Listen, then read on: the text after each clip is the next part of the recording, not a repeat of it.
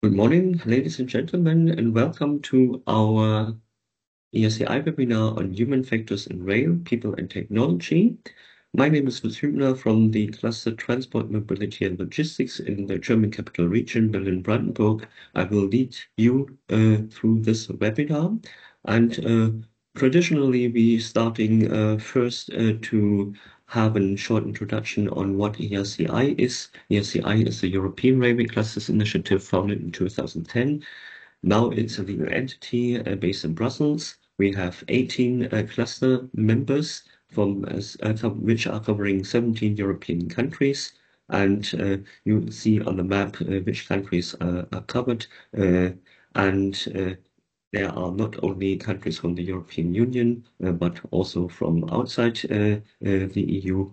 And ERCI represents over 3,600 organizations, of which the majority is small and medium-sized enterprises. So, yeah, what about our services? It's all about bringing customers, suppliers, and supply chain opportunities together, especially for small, medium-sized enterprises. We want to enhance their visibility on European level through several instruments. For instance, to partner matchmaking in R&D projects, to explore new markets outside their own country and outside the EU, to discuss with them innovation topics which will have a major influence on the future railway system, like cyber security, multimodal logistics, green and sustainable mobility, and human factors. And I marked this in red because that is the topic of the today's webinar. And for sure, enhancing the visibility is also due to bilateral workshops, webinars, where companies have the chance to introduce to the audience new innovative solutions, products, developments. Yeah, the contact data you will find on this slide. Yeah, ERCI is the European Railway Meter Cluster. It is unique in Europe, and yeah, the contact data will be visible also into the chat. In the chat, Guido is so smart and copy and paste all that hyperlinks that occur in this session also into the chat. And the chat has another important function. It is good for your questions. Please, if you have questions regarding the two presentations, please put these questions into the chat. Coming to the first one. And the first one is human factors in transportation and construct with many facets. And the presenter is Astrid Oehme from Human Factors Consult, located in Berlin. And yes, what to say something? Oh, sorry. What to say something about Astrid? Astrid holds a degree in psychology with a focus on human-technology interaction and human factors. She has been working at HFC as project manager and human factors consultant since 2003 and has been managing the company since 2015. Her work focuses on user research in various application spaces, especially in transportation and mobility, where she has been managing various national and European projects. Astrid's presentation provides an insight into the multifaceted research field of human factors in transportation. For the Q&A session, she is particularly interested in the challenges you are facing in the railway sector. And that's the question, which challenges are you facing in the railway sector regarding human factors? Astrid, the floor is yours. Thank you so much for the kind introduction, Lutz, and for the invite to take part in this webinar today. So I'm going to share my slides. I hope it works. Oops. We'll jump in, I guess. You have the presentation as well. We will find a quick solution. We will find a quick solution, hopefully. Yeah. So,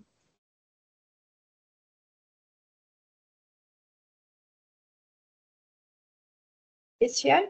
Yeah. Okay, perfect. So let's go through this. So welcome to this webinar on human factors. My presentation will be going about human factors in transportation, a construct with many facets. Just a short introduction of who we are. So Human Factors Consult is a private research institute, a small and medium-sized research institute, which was founded in 2002. Right now we are about 16 colleagues from humanities and engineering, and we deal with adapting hard and software to human needs and human requirements. So we try to support consortia and tech enterprises in order to shape their products in a way that they're usable by humans and they adapt to their needs. So we specialize in the conception, design, and evaluation of technical systems and software interfaces for high usability, acceptance, and safety. And what we bring in, I mean, I've been in the company for 20 years, so we are in the field for more than 20 years now, and we bring in high competencies from different methodologies. We work interdisciplinary, and we collaborate with our customers and consortia and support innovative solutions. So what does interdisciplinary mean? We are basically engineers and psychologists, human factors specialists and IT specialists, and we are all trying to solve problems of technology, human adaptation. So adapting humans to technology to humans, and we do that in various sectors. A lot of that in mobility. So you have aviation, automotive, but also railway sector. And I brought some examples of our work with me from all of those areas. But we also take a look into safety, medical, and human robotic interaction. So why human factors? I would assume that there is a very heterogeneous group here in the seminar in terms of relating to human factors. What would you think human factors are all about? So if one or two want to try to put it in the chat, maybe Lutz can throw in the answers. What do you think are human factors?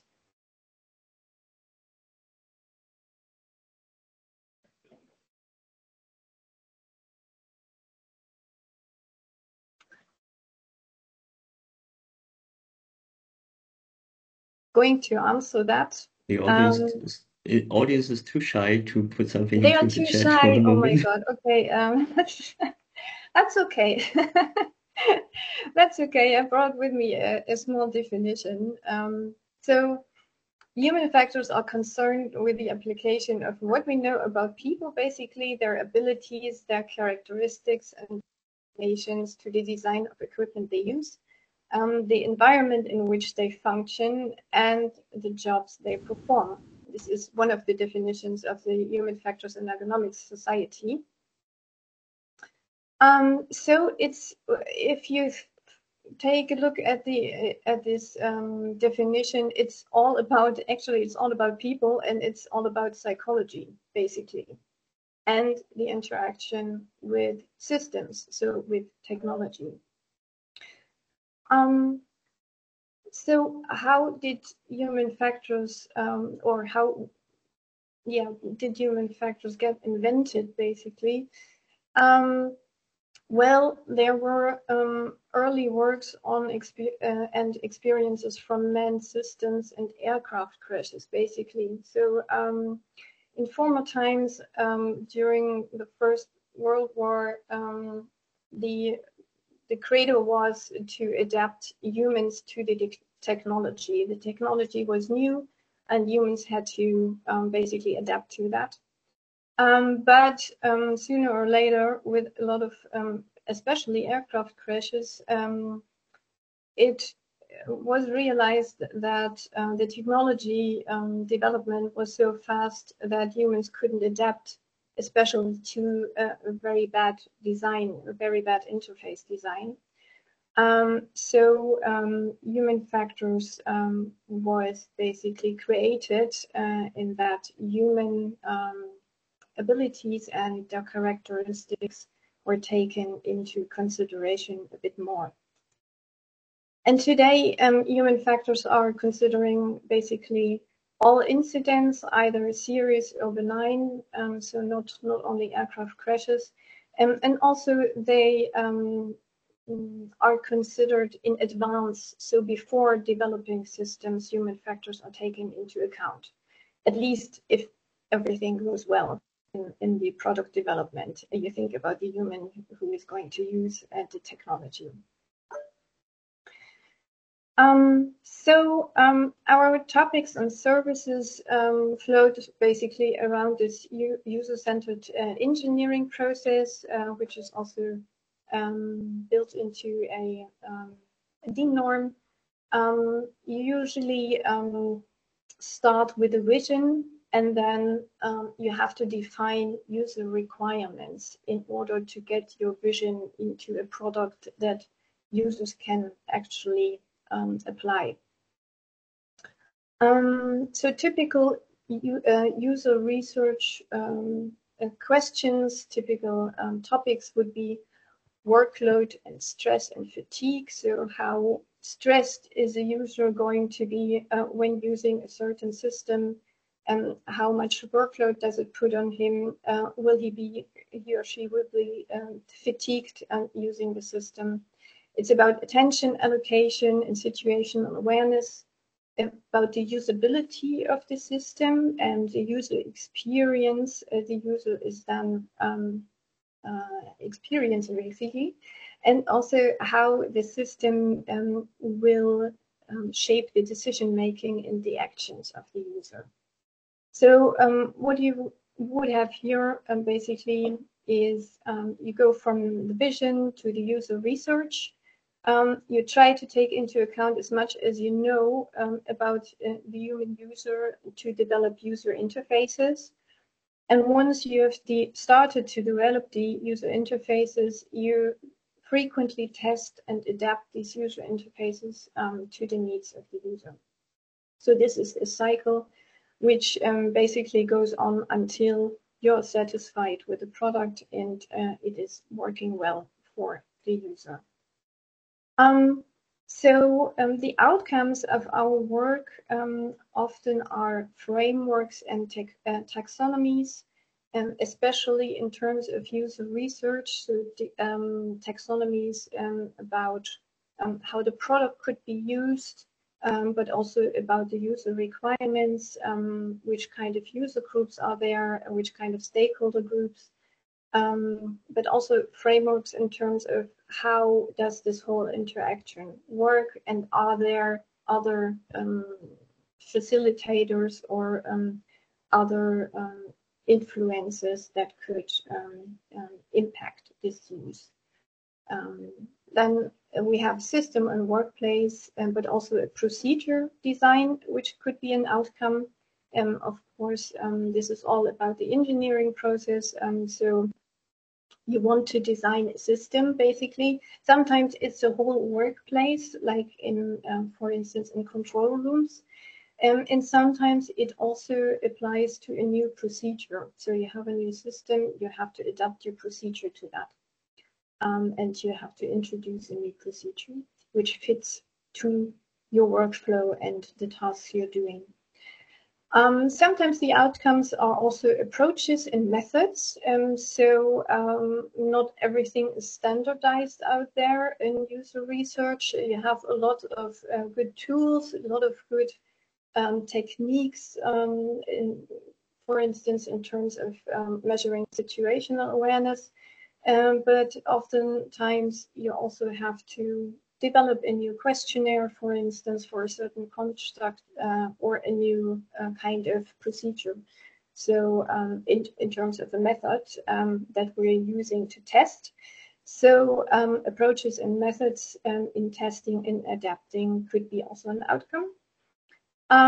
Formal evaluation, so after all this evaluation, maybe on the functions, but eventually also on summative testing, so on the whole system, you will have a fair knowledge about whether a system, for instance, is working safely.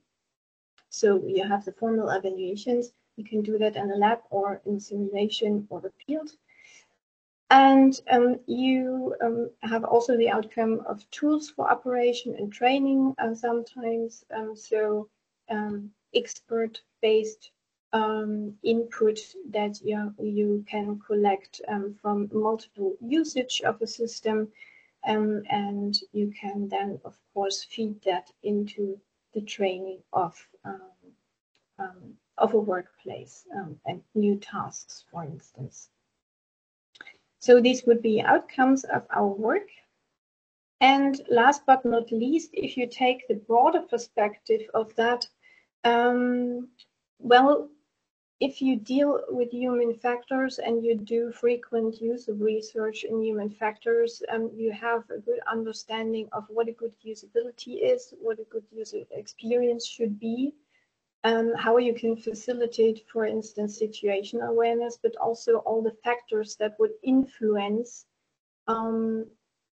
basically your performance within a certain setting. And therefore, all this information can be brought into human factors trainings, which sometimes is in the transportation sector, sometimes is also mandatory, for instance, in aviation for suppliers, to require to hold up airworthiness.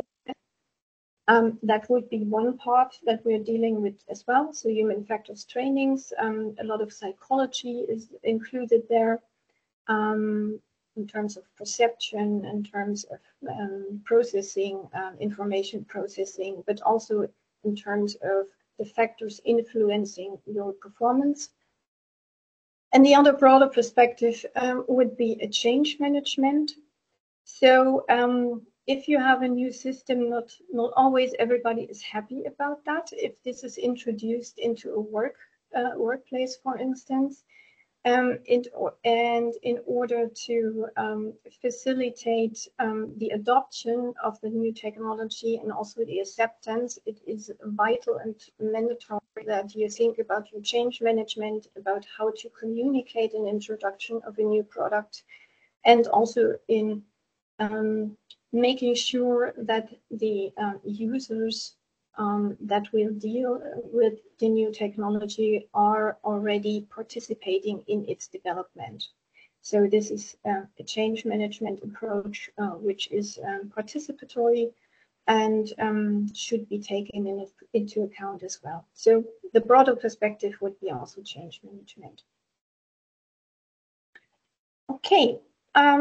So when we talk about human factors in transportation, we have a few active parts here in terms of the human, and this would be, at least for the more narrow perspective, the controller, the operator, which of course might work for a service provider.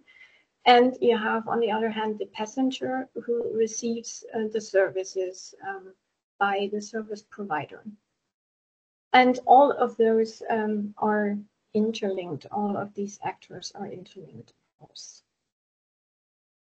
So I will take the look now into these three perspectives of the three actors in the system transportation, and what we can do for them in terms of human factors, what could be issues in terms of human factors for these three groups. So if you take the controller perspective, what we deal with is manifold. So there are a lot of topics to address. For instance, assessing the efficiency and the psychological impact of introducing new IT technologies for the sake of improving controller-operator interaction. So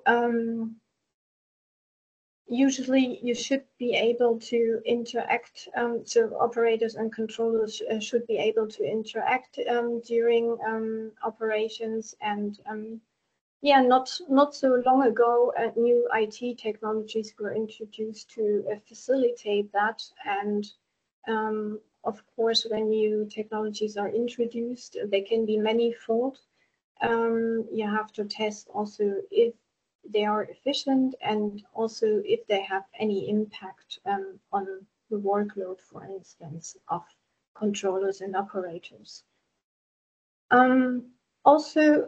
We also took a look into the improvement of traffic supervision and situational awareness of traffic controllers based on traffic predictions. Sometimes you want to optimize the use of human resources and increase safety. So we take a look into that in multi-air traffic control. And last but not least, of course, you want to reduce stress and the amount of decision making during incident recovery by providing something to the user or to the controller in that case. And we developed something to recommend a framework and procedural tools for that. And we now take a quick look into different projects, because I think it's more it's less abstract to have a look into a project in order to see what our perspective on human factors is and how broad the construct is actually. So if you look into the controller side and the advanced mobile ICT in control rooms, we had a project for the German Federal Institute of Occupational Safety and Health, BAUA, in which we tried to find out whether new and novel ICT would support the processes for the controllers and also the people inspecting in the field, which is maybe more related to energy and other control rooms, but also for the transportation system. So in this project, stress and strain in control rooms and fieldwork was analyzed when using novel and mobile ICT. So using tablets, for instance, using smartphones when going into the field, and collecting data and sending data, for instance, to the control room. We investigated this very thoroughly. We did on-site observations and interviews, and subsequently we made a catalog for design recommendations and measures for task and work organization when using this advanced ICT.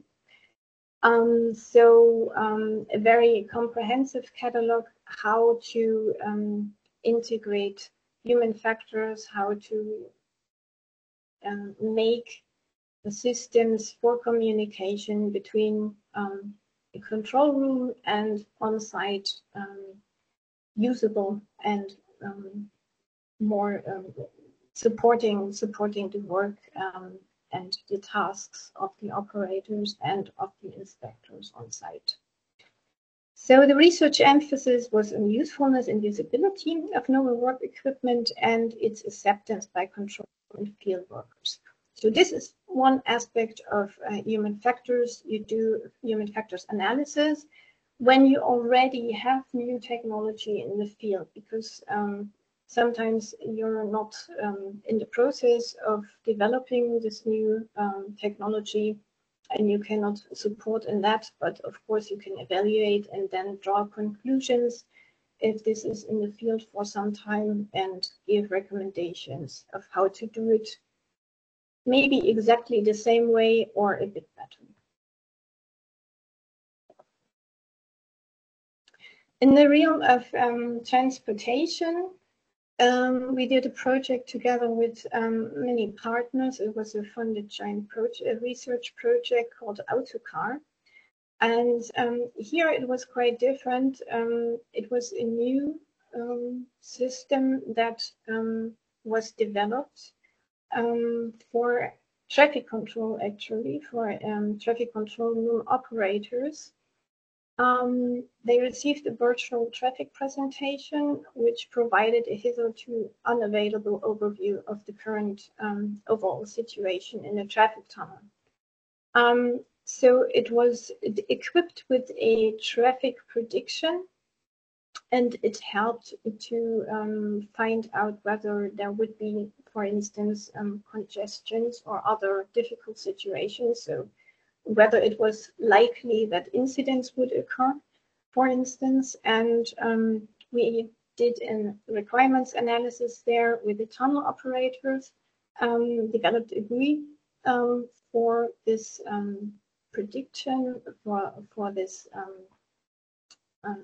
overview, traffic representation overview. And we evaluated, of course, afterwards, we evaluated the tool. So this was from scratch development, and we supported basically the whole development process in that. So human factors here throughout the whole engineering UCD process. Ongoing work here in this project is an in-house product development. It's called Masterman, and it's an assistance system for air traffic controllers who are operating in multi-airport control. So that means one air traffic controller controls more than one airport at a time, and might even control several flights at a time, but all this according to the actual workload. And in order to have a good distribution based on the actual workload, for instance, and to make the planning and support the overall staff planning, we developed an assistance system, which is still going on. And it provides an optimized management of human resources and a more balanced workload during operations, because there could be, in an air traffic management situation, there could be an overload, of course, but there could be also an underload if you have to control an airport where nothing really is happening, where there are just a few flights during the day. So in order to balance that, and this assistance system is supporting. So eventually, with a more balanced workload, of course, you have an increased overall safety. And last but not least, the controller in the field of disposition for rail-based local transport systems. In a funded joint research project, we looked into new technologies that enable energy optimized braking, acceleration, and startup processes while adhering to the timetable. So it's a very novel way of looking at that. Of course, to be energy optimized, it's on vogue right now, but this is a project which has been finished already. So never mind the interfaces, they would look much nicer now. But yeah, we were probably a bit ahead of time during that project. So to achieve this goal, all the information, the vehicle's energy requirements, and the available traffic data from the control center was automatically collected and processed into real-time driving recommendations. And we developed the interface of a central system component for the control center, for the dispatcher, and it assisted with incident management, basically. So it provided a procedure to go through an incident and provided next steps to do, like the classification of the incident, like the localization where the incident happened, recommendations for resolvement, and also the expected impact this resolvement would have on energy saving, and also the overall outcome. And we gave measures or recommendations for the service and the communication when dealing with an incident. So that would be the controller. It's quite so human factors manifold already here for the controller side. You have the development of various assistance systems, for instance, but also a bit the procedures, of course, here in this case, also the procedures and the steps to be taken. You give recommendations, and you also, of course, test your prototypes. If we take a look at the operator, so the driver, for instance, the train driver, the truck driver, the driver as such, on the operator side, you might have questions of evaluating the effectiveness, safety, and overall psychological impact when you perform a new procedure, actually. Or to improve situation awareness for the sake of safety of vulnerable road users. You can also facilitate energy saving during train operations by giving recommendations or provide communication assistance.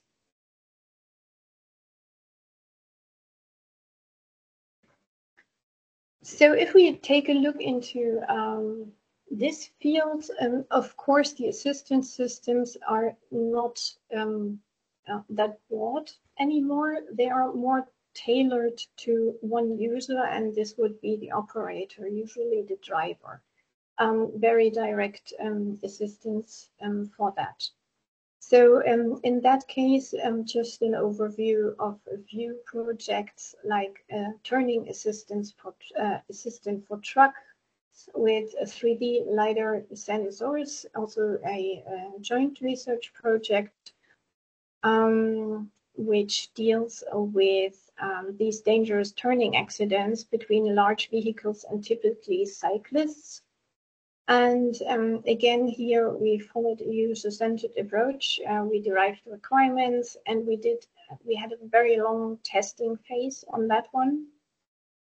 So we incorporated all what we observed in traffic observation surveys of truck drivers and cyclists into an HMI.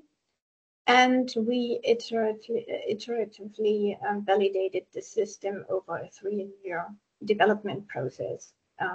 As a result, we have now a prototype assistance system available that enables the detection of cyclists and can give predictions of critical situations and communicate that in meaningful warning strategies. So human factor would be here again, have a assistance system adapted to the needs of a certain operator.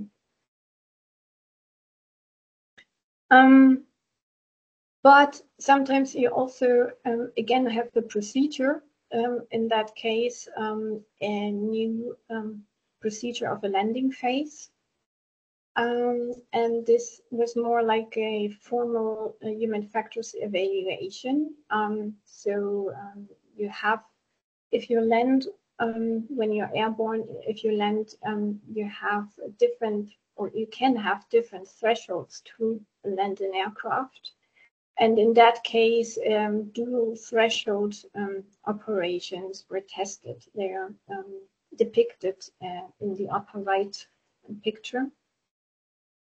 And this might, one never knows, this might be very stressful for a pilot. And before trying that out in the field, in real, it would be good to test that in a simulator and to really have a thorough evaluation of that. So this is what we were given this task to do this formal evaluation, and we determined that via psychophysiological measures. So sometimes the measurement we are taking in order to find out if there is any impact on the human, it could be just surveys or inspection methods, but also it could be also the measurement of psychophysiological data, for instance. So we try to find out how stressful that is right from the body's feedback. We also measured situation awareness and workload, and we analyzed the attention allocation. This is also a very body-related measure. So what you see here on the lower right is a bit of an older eye tracking system. So this whole test took part in a simulator and provided input in whether these dual threshold operations would be feasible or not. And again, in terms of the railway sector, you have learned about the energy saving project already with the view on the dispatcher and the recommendations for the dispatcher. But also in terms of energy saving, the driver plays an important role. In this project, there was also a development of an assistance system for the driver in order to help with the braking and acceleration in a way that was really energy optimized. So we also dealt with the specifications of the railway drivers on standard operating functions, and we designed a human interface for the driver as well. So this mobile component, what you see here on the right side, it was also to communicate on one hand incidents, basically technical malfunctions, but it also provided with another kind of interface information and when to brake, for instance.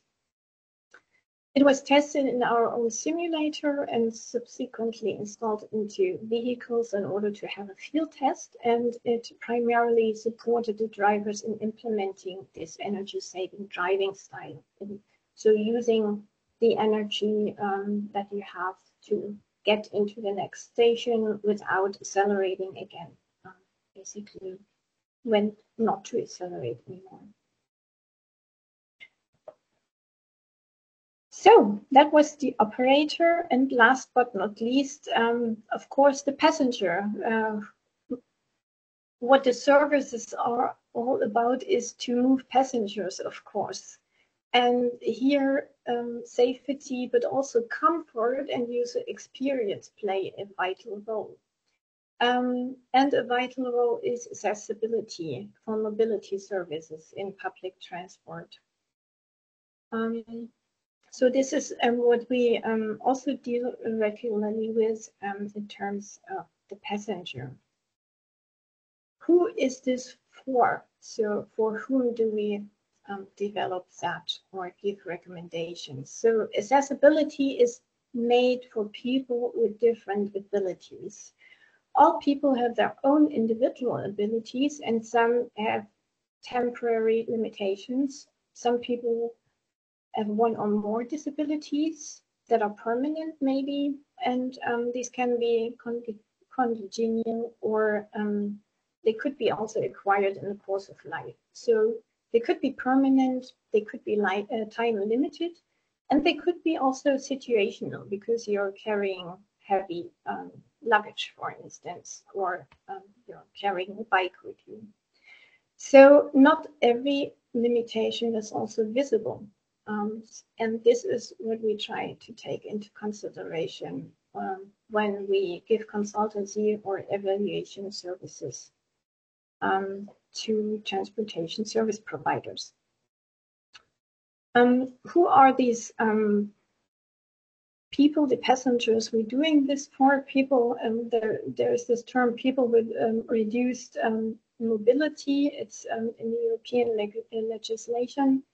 And it's not only disabilities, as I mentioned already. It's also if you are carrying heavy luggage with you, if you are on vacation and you don't understand the language of the country you are in, or if you otherwise new to a country, if you move there. Various reasons why you could have a reduced mobility at a certain point. And these people have to be taken into consideration, or all the needs of these people. So what you can do is to assess and play with the ergonomics of the system. So in transportation, it would be think of priority seats, wheelchair space, think of the lighting, the corridor, and how you basically do the color schemes, the sanitary situation, how to have the access to the vehicle, to get in and out of the terminal, of course, and what you do in terms of breakdowns, incidents, and accidents, how you get your passengers out of your transport system. This would be access and ergonomics, which play a role in human factors. And also on the right-hand side, you have the information and communication. So information and communication should be perceivable, understandable, operable, and also robust. These would be mandatory dimensions from the Web Content Accessibility Guidelines, which should apply in systems for interacting with people. So you have the service vehicle infrastructure here with the information system. You have the communication with the staff, but also the training of the staff. You have your website where you get the information on your itinerary. You have planning and ticketing, general information about the trip, but also accessibility information. Where can is there a lift, for instance? How can I access the vehicle? Is there a mobility service around? Questions like that. And for the terminal and gate, of course, the general information, the wayfinding, which should be multifaceted, and so on. So this is things to take into consideration to build basically an accessible system for public transport. And last but not least, to look into that, you need to think about many things, of course, but it in the end helps your passengers a lot, and you can provide mobility services that are really accessible. On the top of there is the two senses principle, of course, to address more than one sense when you're providing information.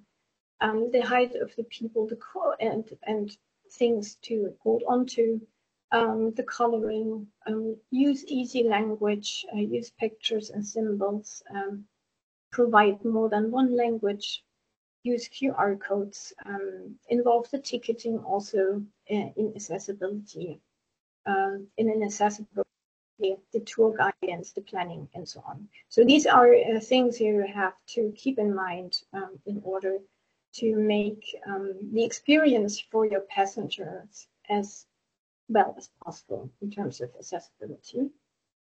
And in that case, what you have in the middle here, we were honored to help the Verkehrsverbund Berlin-Brandenburg with their mobility services, and this app here that you see, the Easy app, was nominated for the Deutsche Mobilitätspreis. So that was one of the projects we did as well. Okay, so this was quite a broad perspective on human factors, I think, for at least the main users in this field, which who would be the controllers, the operators, and the passengers. And my question now, again, as in the introduction by Lutz, is so what are your topics? What is something that you have in mind when you think about human factors in railway? What are your challenges, for instance? And I'd be happy to see that then in the discussion. And for more information, so for references for our partners in the joint projects, for instance, and for our contact information, you will find everything on our webpage. Thank you so much for listening, and I'm happy to receive any questions. Yeah, thank you very much, Astrid, for this huge explanation on the human factors topic in transportation. By the way, if you are visiting the InnoTrans, you will testing the VBB services, and maybe you can also use the app and get yourself experience in it. So we have prepared some questions coming from the chat. And for sure, you are free to indicate some more questions into the chat.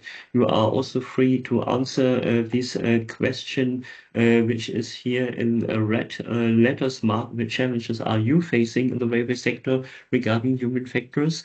And if the Q&A session is finished, for sure, you still have the opportunity to type your ideas into the chat. Coming to the first question, how do you address human factors in the evaluation processes, Astrid? Yeah, thank you. I think, yeah, I elaborated on that a bit already. So we take this, usually we take this engineering process, human factors, user-centered design process, basically, and we try to address that already in the user research. So we try to talk with the people, of course, try to talk with them about what they expect from the system, what their wishes would be, and then go about the system development. So these human factors are addressed basically in the whole development process and in evaluation. All right. Second question, what are the human factors challenges of automation in railway? Yes, yeah, of course, you have to find a balance here between keeping, for instance, a controller or driver in the loop on the one hand, and on the other hand, to not overload her or him with information. So this is a big challenge, what to communicate and what not to communicate, and the training, of course. So in incidents occur that the operator is still in the training and knows what to do. Yeah, there's this third one. What you are referring to safety for the railway environment? Are you using Senelec norms for the safety integrity level, which is the safety integrity level of a human being? What is your answer on that question? Yeah, okay. I would not. The last one I cannot answer, of course. Yes, for each of these sectors, of course, we look into the respective norms. Yeah. Yeah. So a practical question coming from one of the Yes. audience. You have presented a QR code to the German version of your website. Is there an English one available? Yes, maybe next week.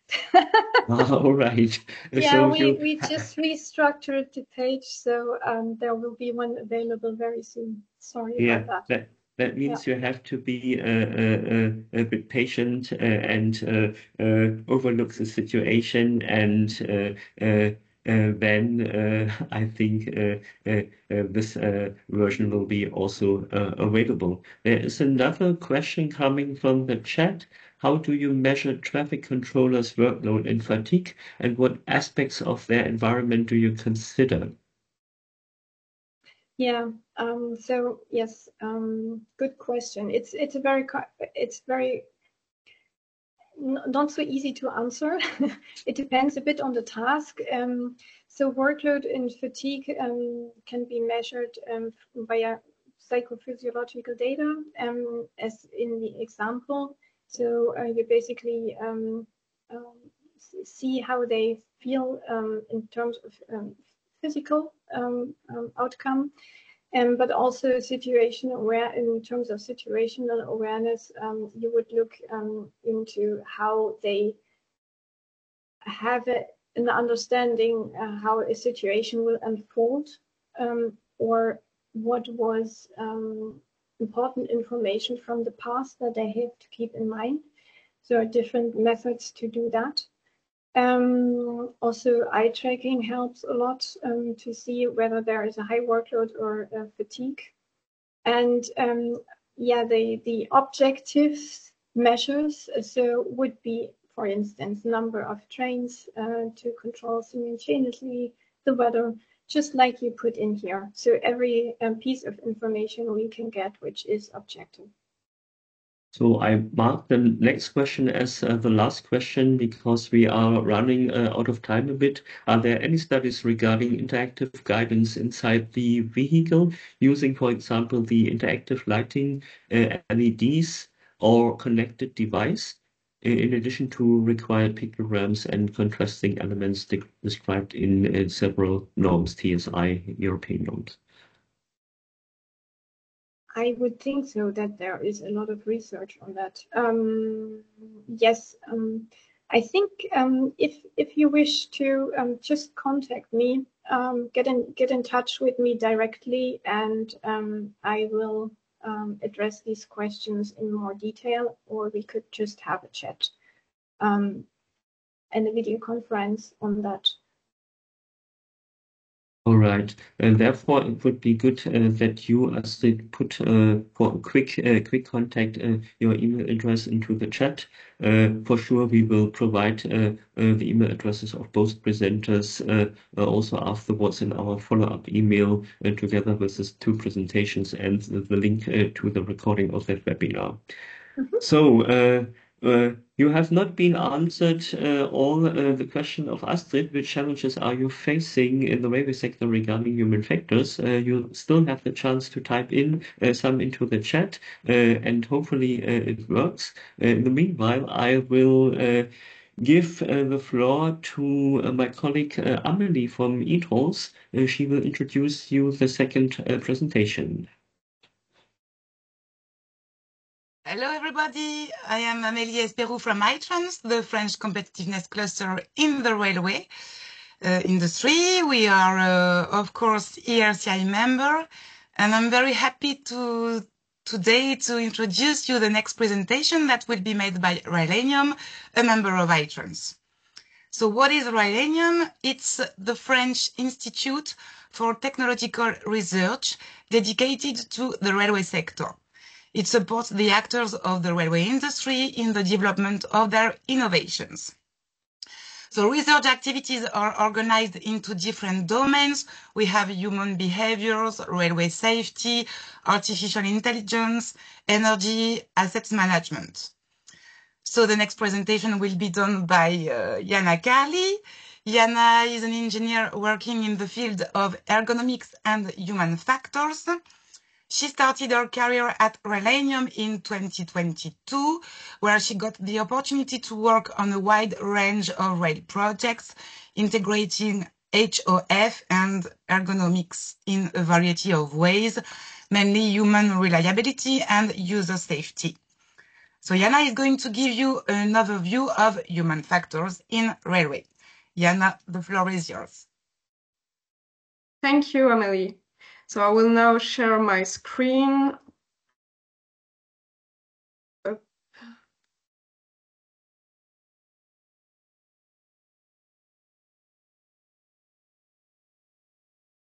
Yes. Yes. So today I will present an overview of the integration of human factors in railway. So I was going to say a few words about Railenium, but you already done so, Amelie.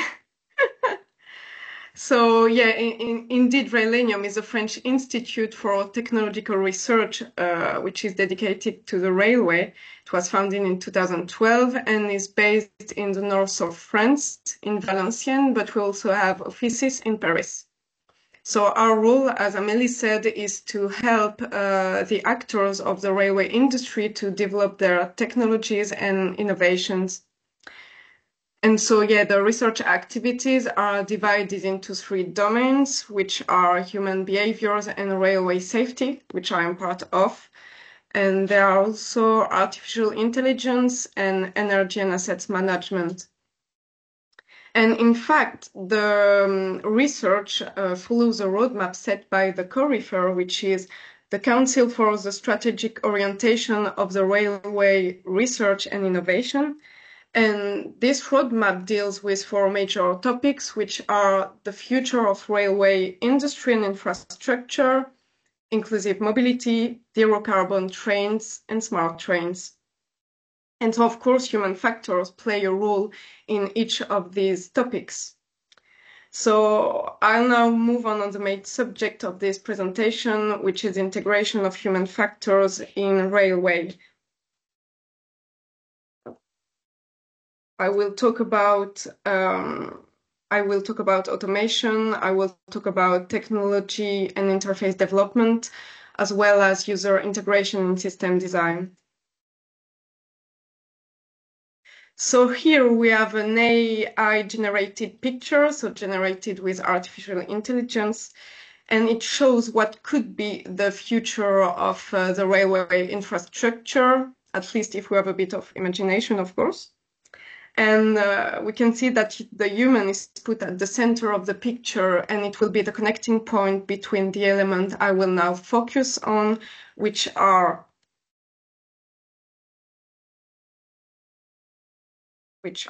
rolling stocks, operational control center, and user integration. So the first element we'll have a focus on is rolling stocks. And so we'll be particularly interested in the main actor which is concerned by the evolution of this system, which is the driver. So to give a bit of, To give a bit of context, today the railway industry, just like any industry today, move towards more automation, and we're talking about train automation, of course. And when we talk about autonomous train, we are talking about grades of automation that goes from grade 1 to grade 4. So grade 1, it's where all the monitoring and driving activities are entirely managed by the driver. And grade 4, it's full automation. And so these driving and monitoring activities are managed by the autonomous system. And in between, we have modes where these driving and monitoring activities are shared by both the driver and the autonomous system. And so today in France, it's the driver who is responsible for management of monitoring and driving of the train. And so we're at grade 1. And today, with the evolution and development of autonomous train, so from grade 2 to grade 4, and with the aim of increasing transport capacity, system safety, and efficiency, we are heading towards a redesign of the train drivers' activities. And so in that matter, several challenges need to be addressed. And I will share with you 4 major challenges that I think are very important and interesting. So one of these challenges is about how the driver will manage mode transitions. So mode transitions, it's when the autonomous system is switching from one level of automation to another.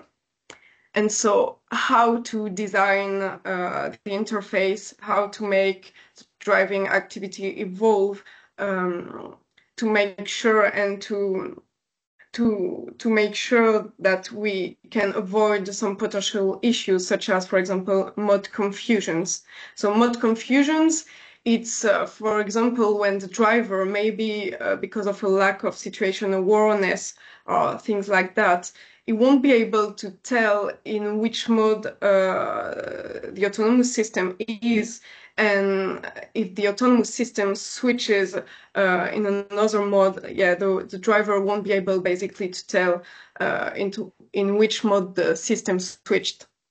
And so, of course, the working procedures will have to evolve as well as tasks, and so will as well the driving desk.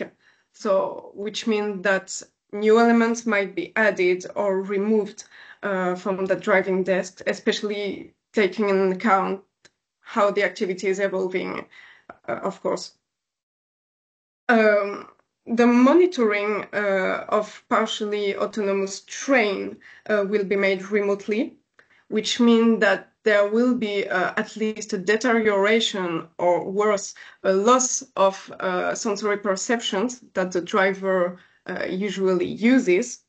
And so a major challenge lies in how do we rebuild an adequate level of situation awareness to address this loss of sensory perceptions and to ensure the traffic safety. And so it will be interface development that will play a huge part in supporting these evolutions, especially with the development of the use of advanced technologies to convey information that the driving activity requires.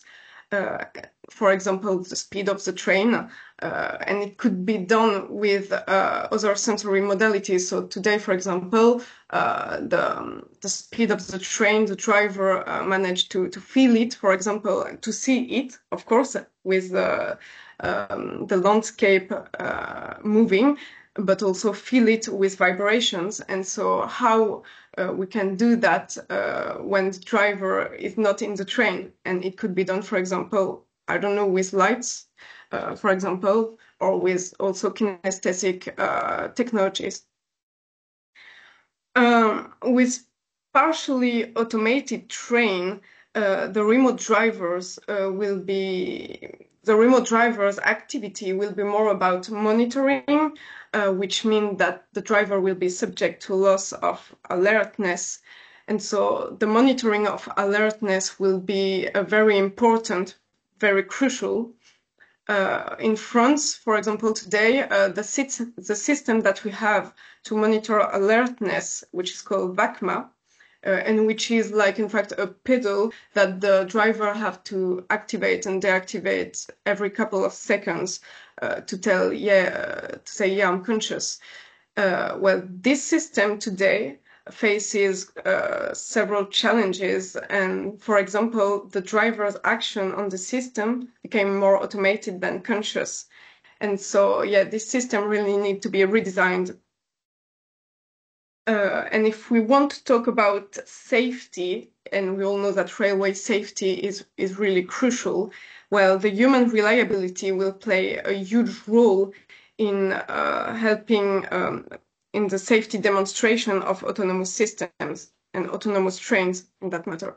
So you might all be familiar with a principle that rules in the railway sector, which say that the modification of an existing system must be managed so that the global resulting safety level must be at least equivalent to the one of the existing system.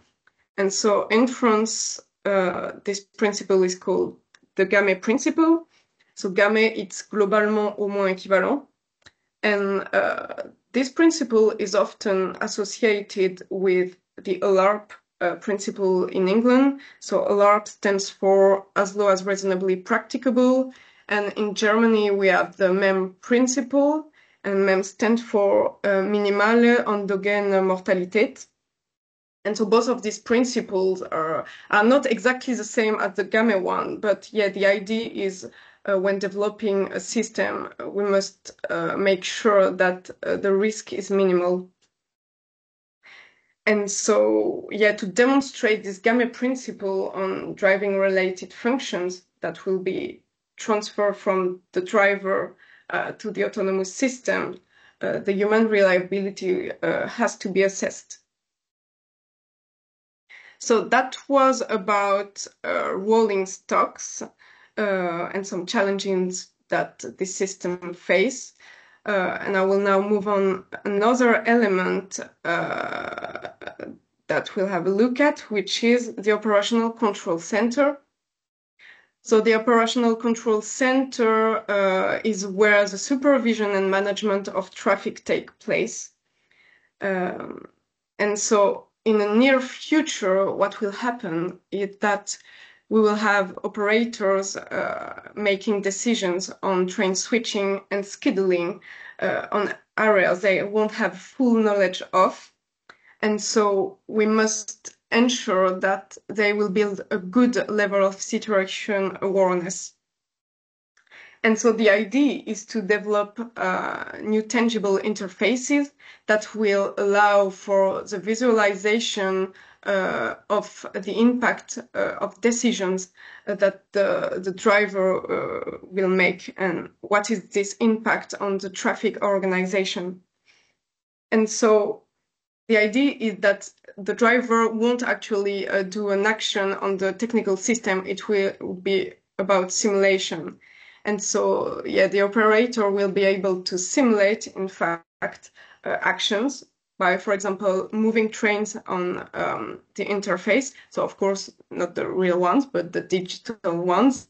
And they will be also able to navigate between distant geographical areas to see the impact, for example, of a train delay, or if there's a modification in the direction of one train, they will be able to see in real time this impact, but without actually doing it, which is not possible with the current system that we have to visualize train switching. And so these new interfaces will ensure that good and safe decisions are made in complex situations, and that will result in an increased punctuality and an increased transport capacity, of course. And we also have less static trains and less human errors. And the last point that I will talk about here is about user integration. So user integration is here modelized by this train station, because I think train station is maybe the most accurate interface between the railway system and railway users.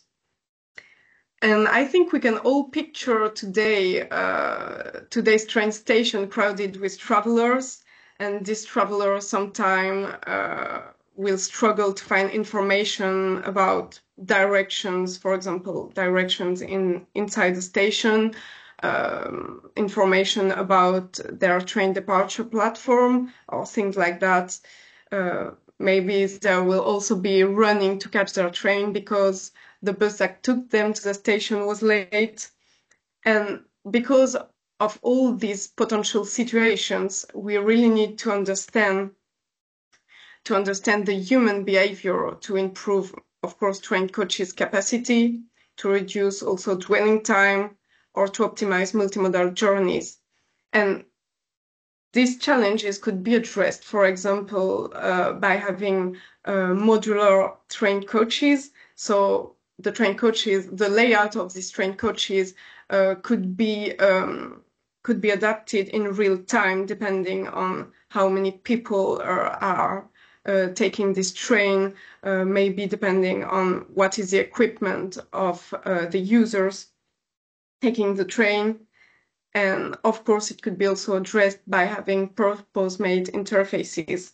So typically for multimodal journeys, there could be interfaces better made than the one that we have today, where if there's a delay in the multimodal journey of the user, which means that maybe the user is taking a train and after a bus, there's a delay on the train journey, the application could help the user to find the best solution for another bus to take or another mean of transport for their journey.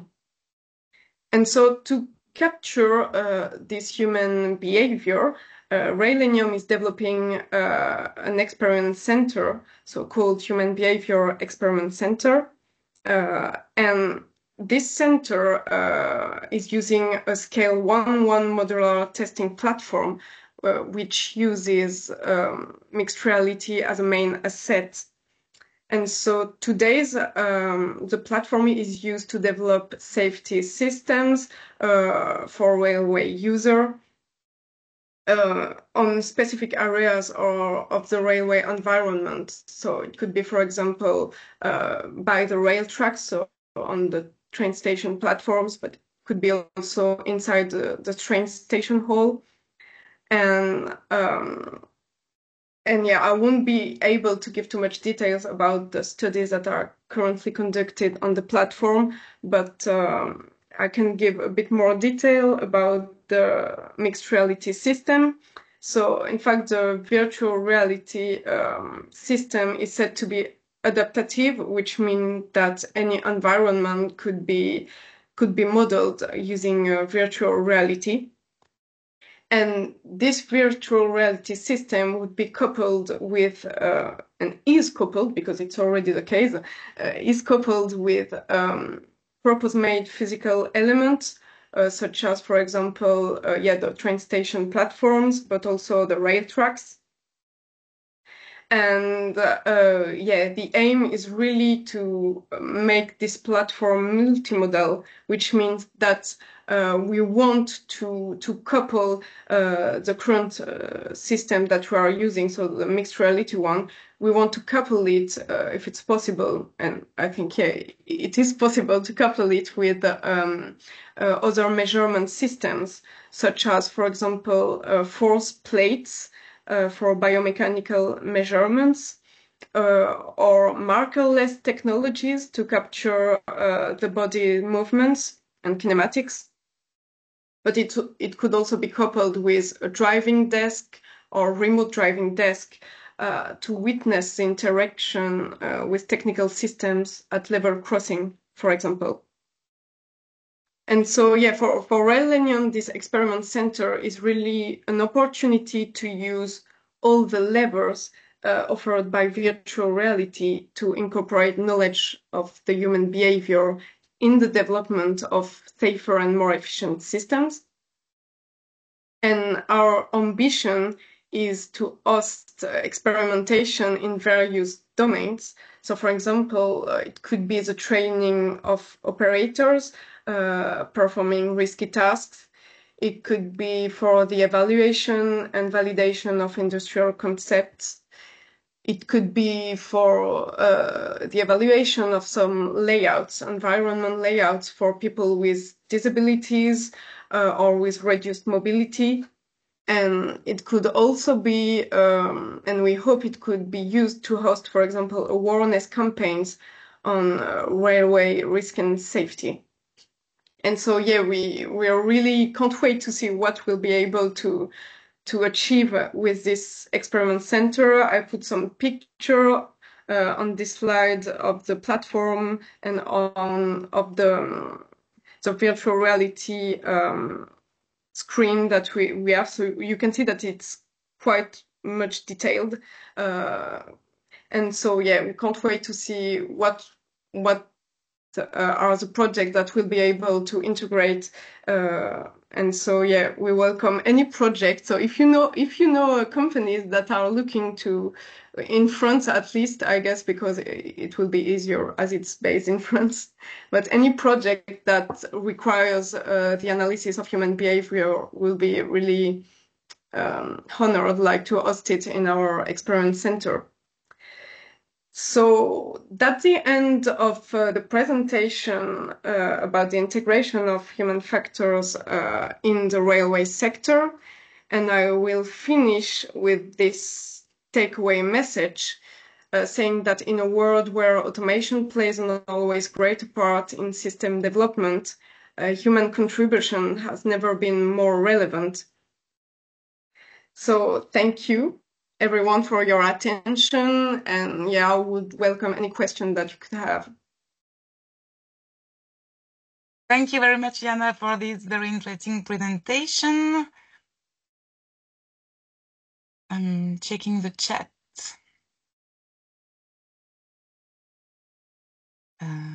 Yes, we have one question. Based on your experience, how can GOA4 automation handle degraded conditions in railway driving? Can it be written on the slide or? Yes, it's. I don't know if you can see the chat. Yeah, I will working on it. Just a minute. Yeah. Thanks, Lutz. No worries, thank you, Because Lutz. these three questions came nearly at the end of the presentation, so I have to prepare it. But the first question is already visible now, and I will format it. Yeah. That means based on your experience, how can grade of automation for automation handle degraded conditions in railway driving? Should I first answer the first question? Yeah, for sure. Yeah. No, or should I wait for you to write all the questions as you want? So yeah, You if I can move answer, on yeah. to if I move on the first question, so what is the primary interest of developing an experimental center? Well, using virtual reality, really enables us to reproduce real life situations with limited biases and with a guarantee of the user safety. Indeed, today a lot of situations implying human factors can't be studied in details in the real environment, and that is for several reasons. It is because the event studied can be difficult to witness due to the rarity of its occurrence. It can be also because the situation that we want to study can put the user's life at risk. And it is also because the variables, can't be fully controlled as in a closed environment and controlled environment. And it's also because the situation can't be reproduced in the exact same conditions twice, like in the real environment. You can't have twice the same situation with the same conditions, but this is possible. All of these challenges can be addressed with virtual reality. And so with this experiment center, our will is to use virtual reality in an open area. So the platform is quite huge. And so this open area, it enables us to ensure that the immersion is sufficient to have the users react the way they would in a real situation. So that's really the interest of this experiment center. For the second question, based on your experience, how can GeoA4 automation handle degraded conditions in railway driving? What I know is that for a full autonomous train, there will be the possibility to retake the control and the monitoring of the train from a distant desk with an operator being able to take back the control of the train in a degraded conditions in a railway, and yeah, that's about it. Challenges: whose responsibility to inform the user regarding the human factors? I think it's a responsibility. It can be the responsibility of anyone. Of course, it's the responsibility of us human factors specialists. But I think it's also a lot about the responsibilities of the companies that are working in the industry, but any companies, because human factors are everywhere, basically. Like they play a role in any activity, in any domain. So yeah, of course, the management will have to inform their work about that, and the company selling products or everything. Human factors should be integrated in their products and their information campaigns, maybe, or things like that. But yeah, I think it's something to deal with everyone. Whether it is of the system manufacturer, supplier company, or the system user company. Is this question having something to deal with the one just above? Yeah, I think these are more or less the challenges Astrid asked in their presentation, and we ask the audience to give the challenges regarding human factors for the railway system. And maybe these questions should not be answered by you totally, but give us an idea what is the real topic of dealing with human factors in the railway sector. And maybe, Astrid, you can comment a bit on these challenges. Is that what you are expecting to hear from the audience, or? I didn't expect anything. I mean, or I expected everything. So that's.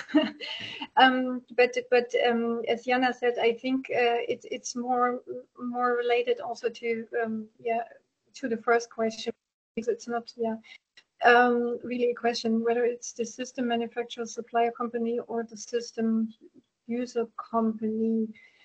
Well, it depends who is developing for the customer, right? And sometimes it's good to cooperate in order to make the customer basically to make the user of the system happy. So if it's passengers, for sure, everybody in the system should try to make them happy. And to integrate human factors as such. I think also I liked how you put it, Jana. I think everybody is responsible for that in the chain of development. This would be good. And then it depends on who is the user actually. Is it the passenger? Of course, the whole service chain. But if the user is somebody within the company, it should be part of the change management and of the information processes within the company, basically. Yeah, and the best way to inform the users via document or training, yeah, I don't know. Actually, the user should be informed as directly as possible. Training is really hands-on stuff is better than to have to read a document. And also they shouldn't just have to be informed, they should be integrated in the whole development process. And their requirements should be taken into consideration as well. So there are requirements regarding the procedure, for instance. To inform them as a last step of the whole development chain is not what you want to do. You want to have participation. Yeah, thank you. Thank you very much, Astrid. And yeah, regarding the last question, regarding the modular vehicle interior, could you elaborate on how this would be achievable? We can't tell in detail because it's about an upcoming project. But yeah, we were thinking, of course, we can think, of course, about the seat, the modulation of the seat layout, or about the yeah, I will say seat because like I can't have in mind exactly what it will be about. Also like the, I don't know how to say that in English, I'm sorry. I'm really sorry, but we take in account, of course, the I don't have the word in English, but all the part of the train, of the technical part of the train, because that will play a role. We won't be able to do everything we want because of the system that is included in the trains, especially like the wheel systems and everything. So that's it. I won't be able to tell much because it has not been addressed already. It's in an upcoming project. So I lately decided to have a very last question because I guess it is very interesting. And if you allow us to be some minutes late in this webinar now, how do you integrate users in the development process if you have 1,000+ users? That's a really interesting question, and that has exactly something to do with the platform I was talking about just before. Because, for example, the experiment center that we are developing, the platform will be able to be up to 1,900 meters squared. And so we'll be able to welcome a lot of users, like several hundreds. And so we will be really able to simulate, for example, if we are talking about the flow of users inside a train station, it will be possible to simulate that with a lot of users on that platform. So this is our way, for example, to integrate that many users in the development process.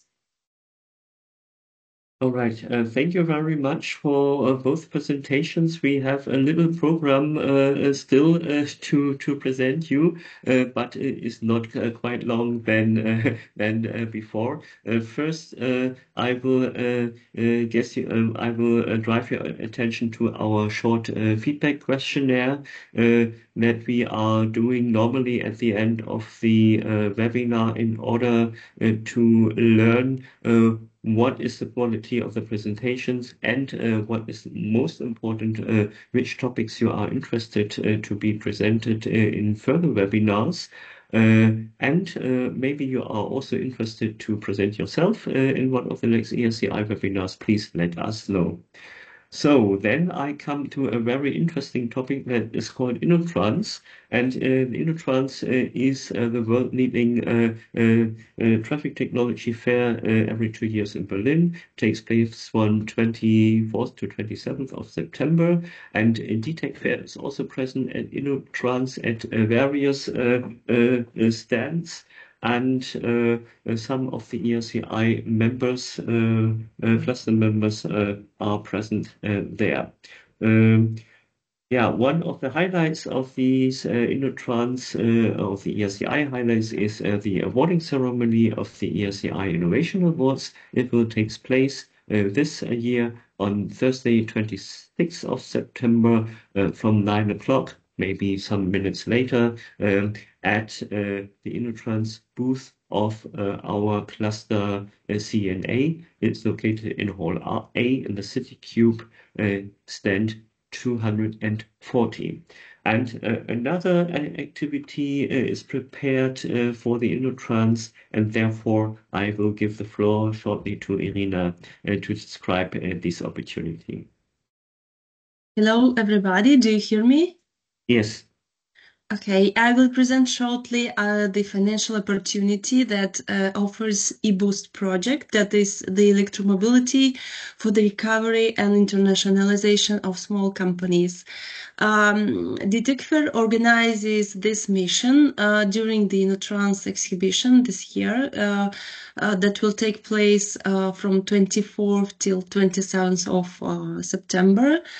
So you can move on, Lutz, please. This mission will cover only 3 days. So we organize a special agenda with accompanied and non-accompanied visits.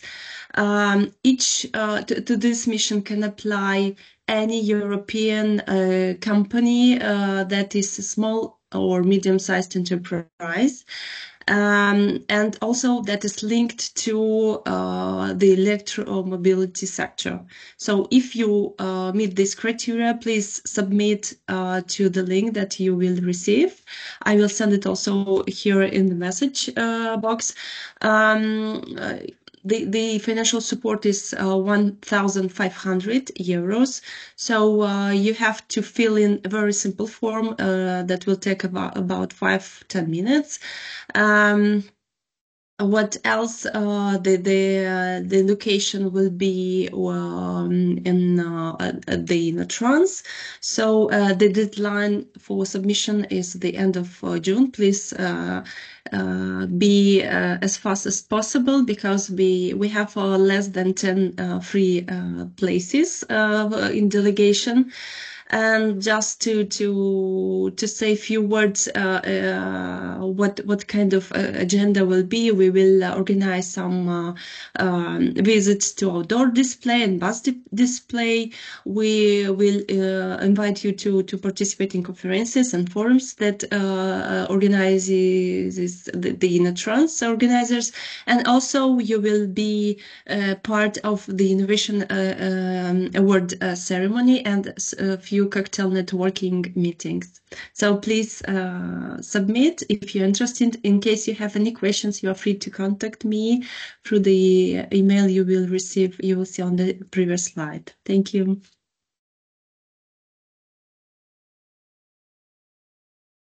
Lutz? So, Irina, thank you for this contribution. Thank you. And there is another project where your name is on the slide. It's a success project. It will finish also in a few days.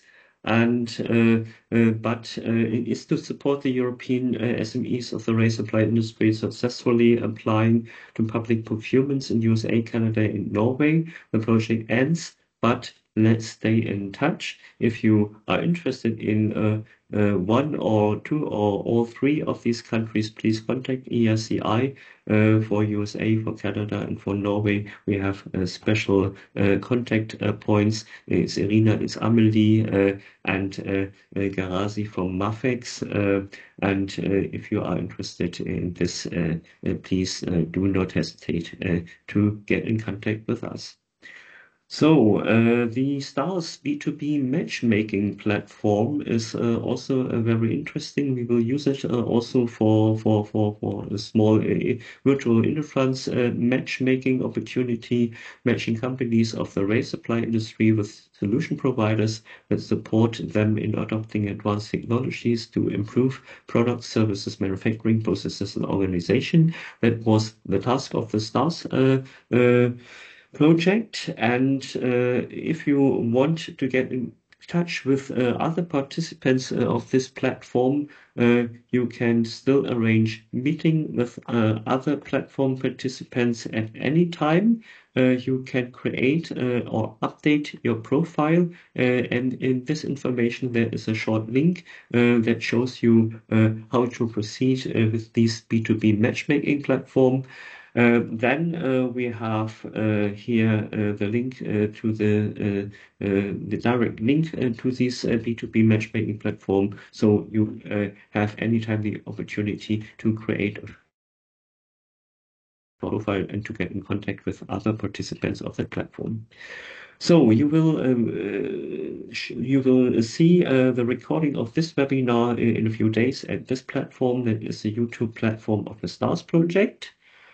And now I will hand over to Guido Ancarani. He says something about the LEADER 2030 project, which is the first project coordinated by ERCI. Guido. Yes, thank you, Lutz. I will be very short because we are already out of time. But nevertheless, I would like to say something about the LEADER 20 project, which is learning for European autonomy to deliver Europe's rail in 2030. It's clear that research and development will deliver possible project to be then manufactured with new product system or subsystem for the railway environment. And to do this, we have to be sure that we are not facing some disruptions. So next slide. Just to indicate how much a railway system is complicated, let's start with what is a pencil, how many components in terms of raw material and activities are linked to a pencil. So we see that raw materials are coming from several countries. You can already imagine the difficulties in putting all together. What about a railway system? Next slide. So Europe's Rail launched a call with some keywords about supply chain need of the future, constraint, risk of disruptions, resilience, and things like that. ERCI with some, next slide. Sorry. So ERCI was the winner of this call, and what we are trying to do, because it's a huge effort, is to face all the difficulties, which are mainly geopolitical and climate change that will occur in the next years, in order to be sure that we are able to deliver and allow the industry to manufacture what is developed in the research, development and innovation project of Europe's Rail. In fact, we have also to face some kind of competition because we of railway, we are not alone in the world. We have also other sectors using and aiming at incorporating the same kind of raw material. Clearly, there is a choice that has to be done, not only from a political point of view, but also due to the lack of some of those raw material, also due to climate changes. All this is explaining a little bit what is behind this LEADER 2030. Next slide, please. We have constructed a consortium which is led by ERCI, but the ERCI is, at the end of the day, 18 clusters located on the territory, which is the best way to know what is happening and the contact with the small, medium enterprise, but also large enterprise, academia, and whoever. The second participant is Railenium. Always Railenium, yes, they have a lot of competence on the railway sector, being able to analyze which will be the bill of material of all the future system, and analyzing and putting in evidence which could be the shortage and the disruptions. Then we have JKZ from Saxony. His focus is on mining, so we are on raw material. And then the fourth participant partner is Technopark Istanbul. We are using them in order to analyze which are the requests from similar sector, from railways like aviation or other, which can give us some ideas on priorities for our project or changes that we have to do in order to be able to manufacture those innovation in the future. Next slide. What have we done up to now? We have finished the study of the past because unfortunately, but also thanks to those difficulties, we have been able to know which are the difficulties and the potential disruptions that we face in the past years, COVID, but also Suez Canal crisis or the war or whatever it is, has an impact on all our supply chain.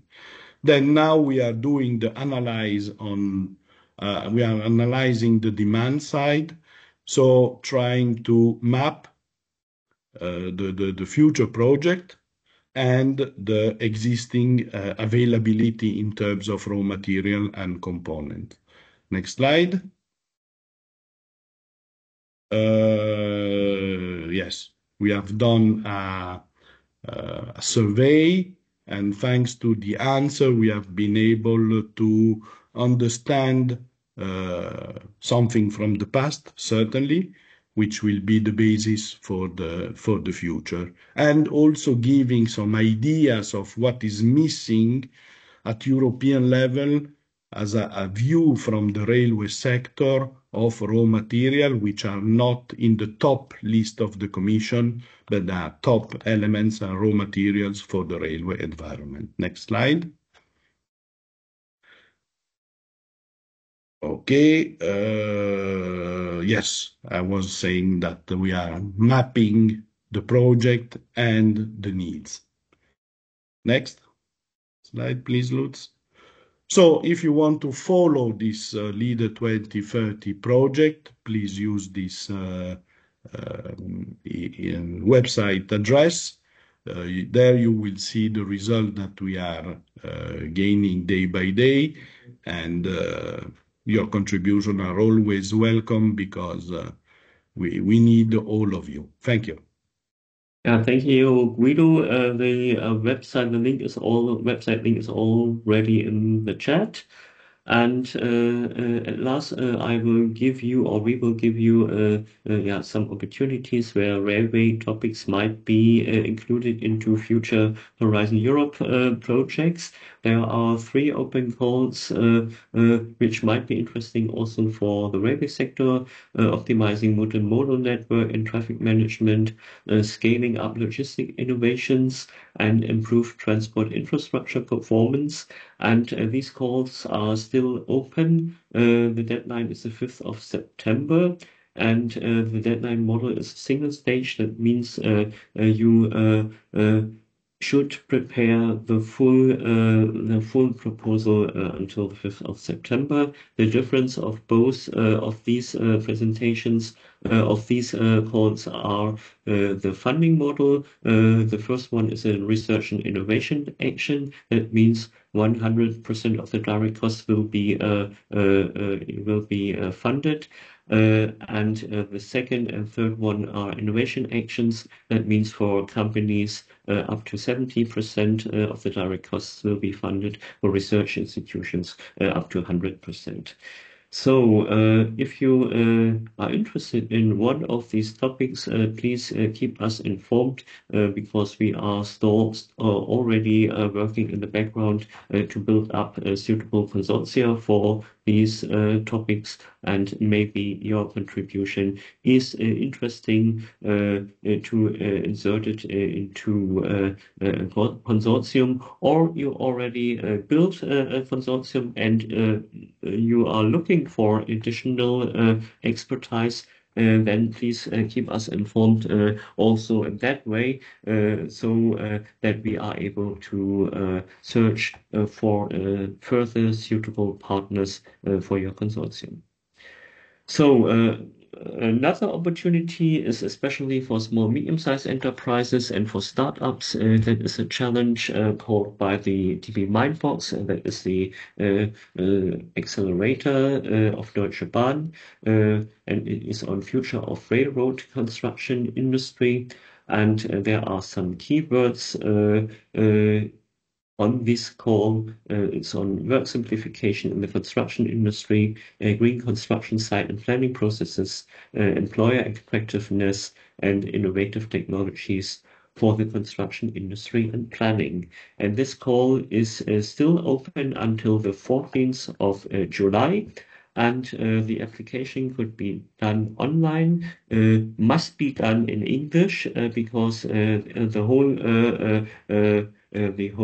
contest or the whole process will be managed in English.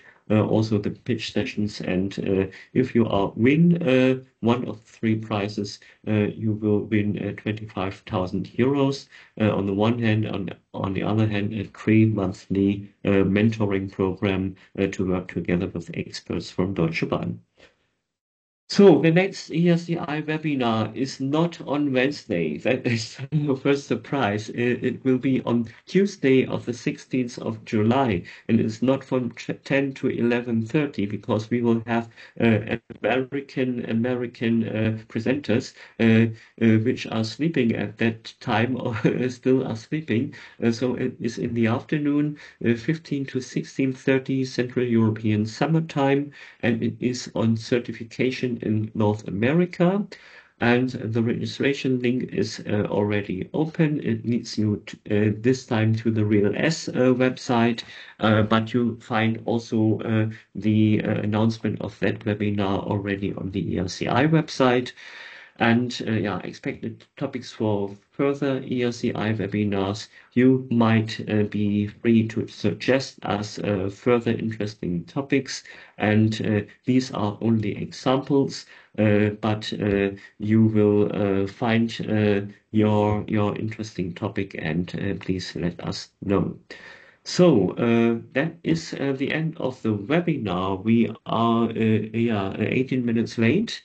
And please do not miss to fill in our feedback questionnaire, in order to tell us what was good, what was not so good, and what your suggestions for future topics may be, or for future presentations. If you want to present your innovations by yourself, you are very welcome to do this in one of the next ERCI webinars. Cut for today. Thank you for your attention very, very much, and thank you very much for that very interesting webinar. Thank you to all of the presenters, not only the 2 main presenters for sure, but also thank you to Elena and to Guido. Thank you to the co-moderation by Amelie, and thank you to Astrid and to Jana, and have a nice day and see you soon. Bye-bye. And to Lutz. Bye.